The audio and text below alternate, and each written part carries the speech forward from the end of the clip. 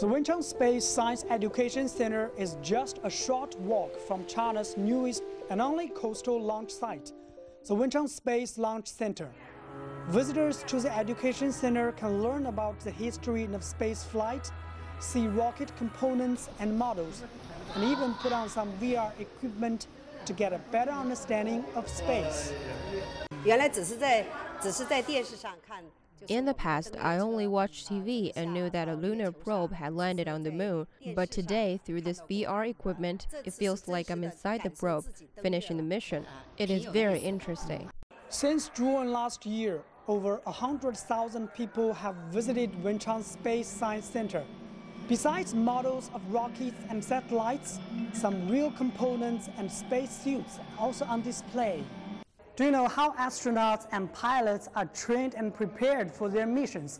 Let's try this gyroscope to find out.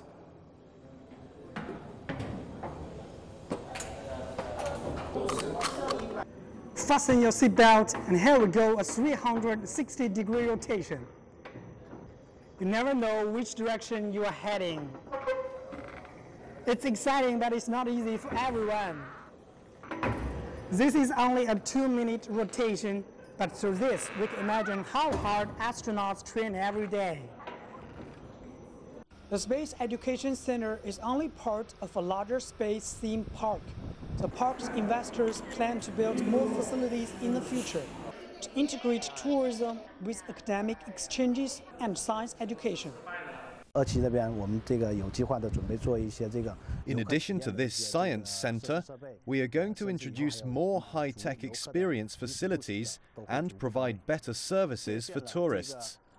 This space theme park will build on the experiences of the US Space Theme Park in Houston and other space theme parks around the world. The space theme park is expected to be finished by the end of this year.